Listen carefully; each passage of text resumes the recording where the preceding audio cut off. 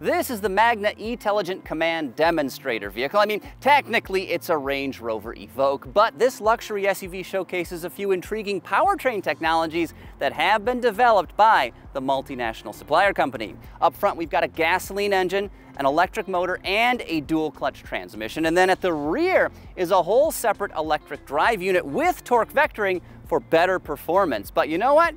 Let's see how all of this performs.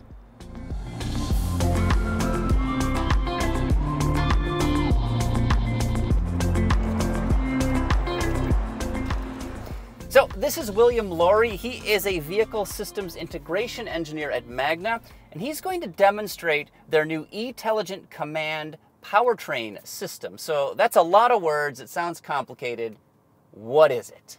Yeah, thank you. Our EtelligentCommand is our hybrid electric demonstrator vehicle that leverages a couple different technologies where we see that we can fit within the market to maybe take that next step for the consumer, both customer and the end user on the real world drive cycles. So we have what we refer to as our dedicated hybrid drive plus. It's a performance-oriented version of an electrified transmission. Okay. So we take a single 120 kilowatt motor, pair it with a DCT technology, and allow full power shift capability from the DCT functionality in both electric drive and in our hybrid drive paired with the motor. So up front, you've got electric motor, 5-speed dual clutch automatic with wet clutches, right? So you've got better shift quality than with dry. Yep. And then there's also gasoline engine, in this case a 3-cylinder? Yeah, we pair that right to a 3-cylinder gas engine. That gives us the flexibility of operating in both a hybrid mode or in a dedicated EV driving mode. And all of that is then paired with a electric drive in the rear. So we have a 3-in-1 EDU system in the back that also has full torque vectoring capability from the 2 clutches on the outboard of the drivetrain. So you're not using differential braking to apportion that torque left to right. That's a dedicated clutch pack.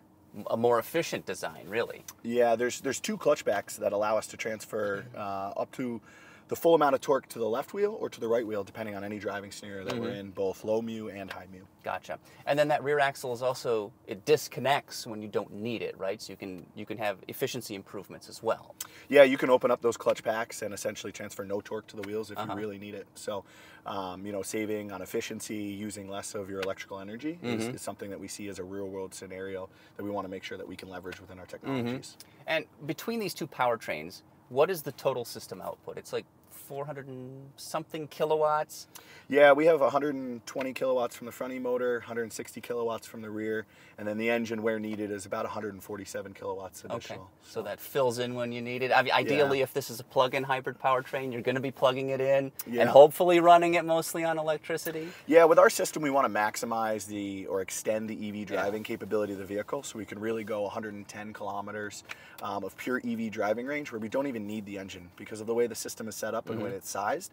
We're going to offer full functionality in EV mode or full functionality in hybrid mode. And, it's really up to the customer and the use case of how they're driving it to determine which way that's going to happen. Because this technology works with a plug-in if you want to have a larger battery. We have, what, a 21.5 kilowatt hour pack here? Yeah, that's correct. All of the systems is powered by that battery that we're, continuously charging and, recharging, whether it's through regen or whether it's through the engine as well. So if an OEM wants to implement this technology, integrate it into a vehicle with a plug-in drivetrain, they can. Or if they don't want to have the expense of that larger battery, they can use it with just a conventional hybrid too. Yeah, they could do something similar. Yeah. The way that this vehicle is laid out, it's scaled more towards a performance aspect, but because of both drives are scalable up and down, we have that flexibility to meet different platform needs. Sounds good. Well, you just mentioned performance. Why don't you show me what this thing can do? I'm curious. Yeah, let's go for a drive. We'll start off with our traditional, all-wheel drive hybrid mode. What this does is it allows the vehicle to really optimize and select what gear we're in for that transmission in the front, as well as what the power balance is between front to rear. So during this moderate acceleration here, we're going to stay mostly in our electric driving mode. That's going to, decrease the emissions that you're going to see from an engine because you're not really operating it right now. But when I ask for more power, for more torque from the system. Because that was pretty brisk acceleration, but I did not hear the engine turn on. Yeah, we didn't have engine turn on yet, but what we're going to do is we're going to see this seamless engine turn on when I start to tip in here. Oh, yeah. And ask for an acceleration, All right. That is properly quick. in the back of the corporate parking lot, too. Don't tell security. Yeah, we'll stay back here to keep away from everybody else. You know, the transmission that we have created for this concept, we talked a little bit about the DCT functionality, right? And that's leveraged from some of our production products already today. But it allows us to do seamless upshifts and downshifts with both the EM and the engine, and maybe a combination of the both. So we can drive the electric motor and the engine through the same gear, similar to what we were just doing there. Yeah. Or as I speed up in you know, and ask for additional torque, we can shift between different gears, so maybe second to third or third to fourth. Seamless transition, so no change to torque to the wheels, imperceptible to the driver, but allowing us to have, you know, continuous increase in vehicle speed and a constant delivery of power. So you've got the combustion engine, you've got the electric motor, they're working together to power the vehicle, at least in the front drive unit. How are you, what is the handshake between those? Is it a planetary gear set? Is it somehow working through the dual clutch system? Or is that only on the final drive side? How are those two working together? What's the interface? Yeah, great question. We have a disconnect between the engine and the transmission that allows us to physically decouple the engine to reduce our losses and not have to spin anything there.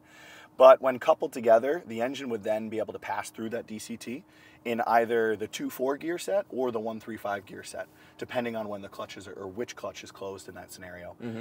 The electric motor itself is paired to the 2-4 gear set, so we would always drive through that region unless we decide to send power back around through the DCT to go through that 3-5 so that gets gear set. So it would direct drive through 2 or 4, because those are on the same shaft? Yeah. That's correct. So it gets very confusing. And that allows us essentially to have enough torque to launch in second gear.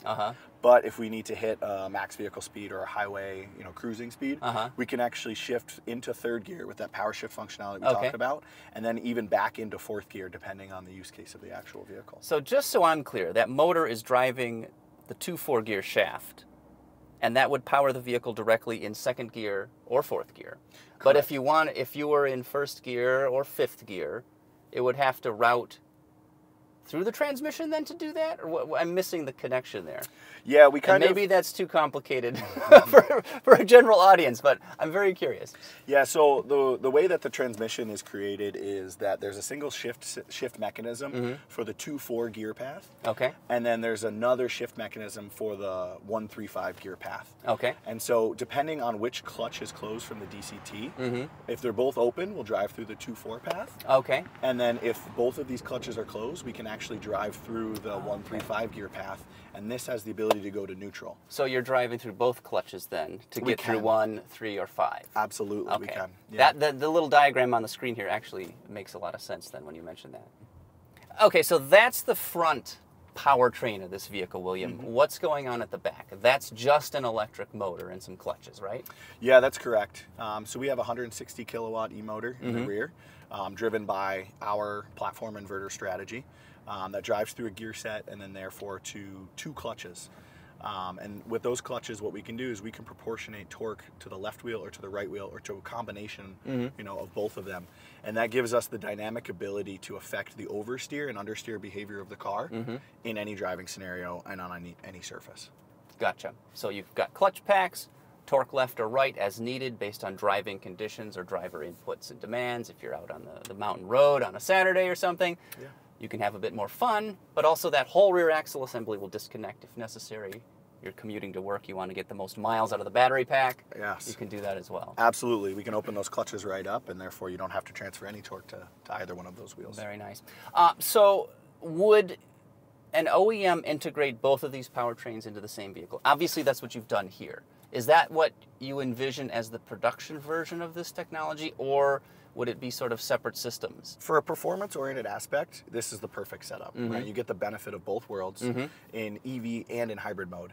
If we're talking about maybe a simple conventional system that they want to hybridize at this point, you could go either route. You could de-pair these two devices, and you could offer just a hybrid transmission with their conventional engine, or if they wanted to keep their conventional engine, we could add this P4 technology to the rear and its own battery pack and allow for all-wheel drive functionality on top of the hybrid function. Gotcha. So OEMs have a range of options to choose from. Yeah, we've made it customizable to show multiple different use cases across a ton of different platforms and how it can benefit both the customer you know, that we interact with every day, and the customer that's going to buy it and drive it down the road. Yeah. Is it easy for OEMs to package these systems in their vehicles? Because that's always the big issue. You've got other systems in a car, in a platform, that you have to work around. Yeah. That maybe a vehicle was designed for a conventional ICE, you know, maybe an inline four, longitudinally mounted, and it might be difficult if this is designed for a transverse application. But what is the size of these drive units, and are they easy enough to package in a vehicle?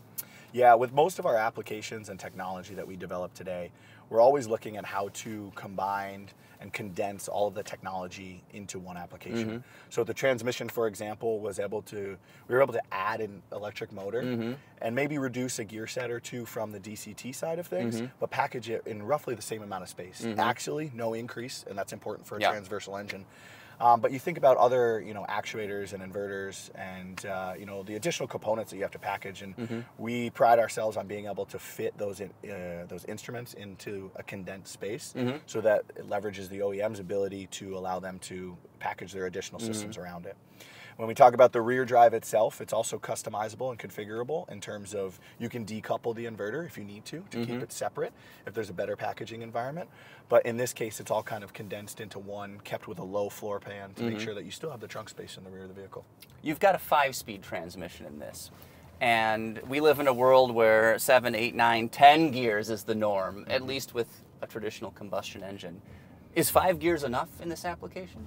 Yeah, due to the scaling and the size of the e-motor that's currently in this transmission, we've been able to remove those gears, those additional gears, maybe 6 and 7 from your hybrid transmission application, because we have the electric motor that can propel the vehicle to max vehicle speed and maybe gear 3 or gear 4.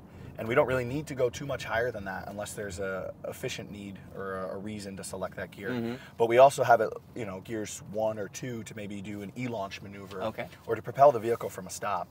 And it still drives very much like a BEV, even with those, you know, reduced number of gears because of the higher speed that your EM is spinning at and the additional torque capacity. Definitely. And you don't need that many steps up the staircase, that many gears with electric, because the power band, the torque is so much broader than in a combustion engine. Correct. Yeah, and it goes partly into how we select the gear ratios for those 5 gears. They become important to make sure that we provide low-end torque, but also efficiency at highway cruising speeds.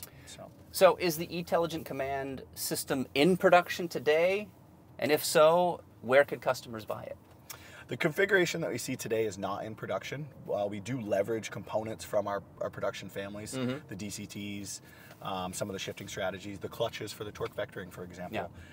So we have the background and the knowledge to say that some of the components are in production, but we reconfigure it to maybe show a different application of how you can hybridize a vehicle today, and then the benefits of those systems that we already produce. So not in production yet, but potentially pretty close then, right? If a lot of this is stuff that you guys are already building. Yeah, absolutely. Both of these products have gone through rigorous testing, development cycles to make sure that we're as robust as possible. And at this point, you know, could be ready for production any day now. Oh, gotcha. So if you're an OEM, reach out to Magna today for the EtelligentCommand powertrain. I'm not going to get a commission, unfortunately, but... With the different drive modes, what we've enabled is the ability to allow the torque vectoring system to do more and more and the brake system to do less and less. And so we talk about safety systems in vehicles today, and there's no way around it. But in some applications, you are allowed, the OEM allows you to turn off your safety systems or minimize them in a way. And that's where we want to make sure we're maximizing the effort of the powertrain to do exactly what the customer's doing. So when we talk about torque vectoring and in a turn, we want the vehicle, and we expect the vehicle to go in the direction that I'm turning the steering wheel. Right, and we expect it to be generally that's what you want, right? Predictable and drivable. Yeah, we don't want too much oversteer. We don't want too much understeer, right? So keeping the vehicle planted and in an environment that's stable and comfortable for the driver is always what it's about. So let's do a tight turn here. So we're turning here.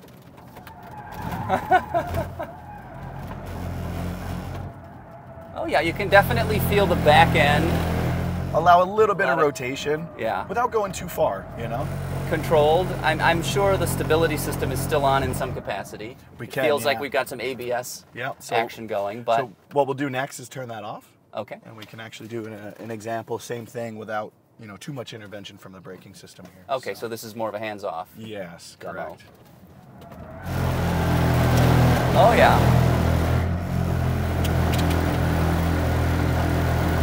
So, you know, if I tip out, we kind of go tighter in a yeah. circle. Look at that. And then when I tip in, we may just, you know, start to let the rear step out a little bit and keep the vehicle planted right in the direction of the steering wheel. So. Very nice. So if you want to get sideways on your commute to work, you've got that option. I won't publicly condone that, but I'm in full support. Awesome. Well, William, thank you so much for the demonstration here. Fascinating technology, and it seems to work pretty damn well. Yeah, we're very proud of the refinement of this vehicle and where we've been able to take the technology. We're ready to see it go that next step and drive on the roads next to you on your commute every day. Look forward to it. Next up, do you know what an LFP battery is? Well, if not, click right over here to check out this great episode of EV Basics, where I explain what this technology is, as well as its benefits and disadvantages.